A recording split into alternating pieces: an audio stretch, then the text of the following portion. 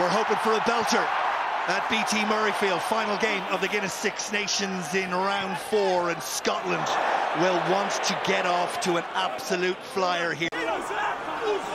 Ireland come through, and that ball goes to ground, legally so, but the ball presented there for Ireland. Aki arrived a little early and made Finn Russell's tackle just that little bit easier, but Scotland were offside, so advantage being played to Ireland, who just ratchet up the pressure a little bit more. Henderson, here's Sheehan. Tuipulotu did a really good job to stop him in his tracks. O'Mahony, Ireland crabbing across that 5-metre line, but with advantage. Porter, Murray, Sexton, Ringrose, Gary Ringrose just held up short. What the opposition of Ireland, of 9 of the past 10 games, have not done, and they've held them tryless in the first 10 minutes. You know, that is a terrifying statistic. 9 out of the last 10 games, Ireland have scored within the first 10 minutes. Scotland have managed to do that. They'll take the 3. Sexton, first opportunity through the boots of the afternoon, is as straightforward as they come on Ireland. Scotland playing at 100 miles an hour. They have the advantage as well. White once more. Can Scotland find the opening try in this one? Yes, they can! Yes, they can! Hugh Jones is in, and Murrayfield goes bonkers. Finn Russell out the back, the short ball on the shoulder to Hugh Jones. Over he goes. 60,000 people out their seats, on their feet. Look at this. The no-look pass by Tuipulotu.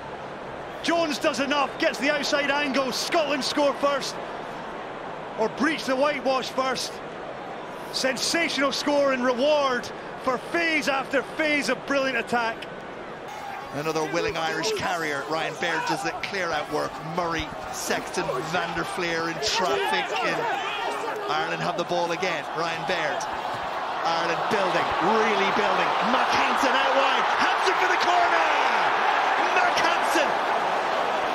Okay or not, and they came up with what we all think is the right answer. Look at that pass by Hugo Keenan. Mac Hansen has no chance of scoring that if the ball isn't on the money. Mac Hansen didn't have to break stride. He could get his hands on the ball, tuck it under the right arm, and just beeline for the corner. There for Gibson Park again. James Ryan is held up. They keep throwing the big bodies at it. Now they go out wide. James Lowe! Eventually the pressure tells, and the Irish that have made the trip to Murrayfield are on their feet. Understanding Scottish defenders, look at them, 3 of them on the inside. Finn Russell's jumped out, and it's a 2-on-1 on the outside. Gibson Park floats one out into the corner. Loop around, Conan drops the shoulder. Good tackle from Hugh Jones. O'Mahony. Gibson Park. Hansen. Little stop, and then a little go, and Conan carries a couple of defenders, and Ireland have the next try. Back into the 50-metre line, and then they see the blind side. Mac Hansen, look at that.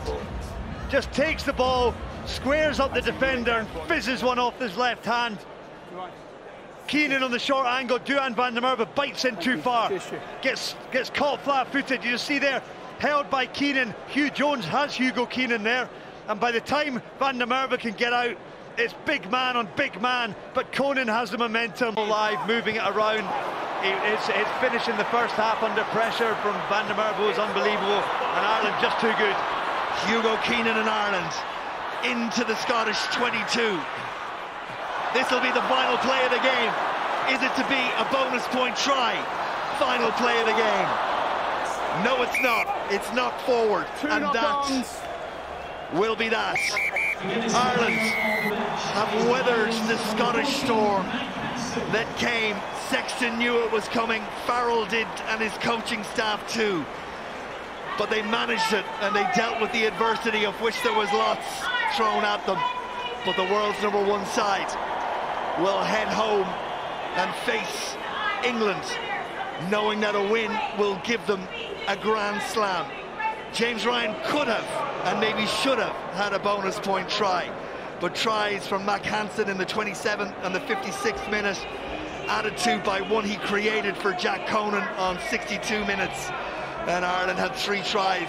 Hugh Jones, an opening try for Scotland in the first half. It all adds up to a final score at Murrayfield. Scotland 7, Ireland 22.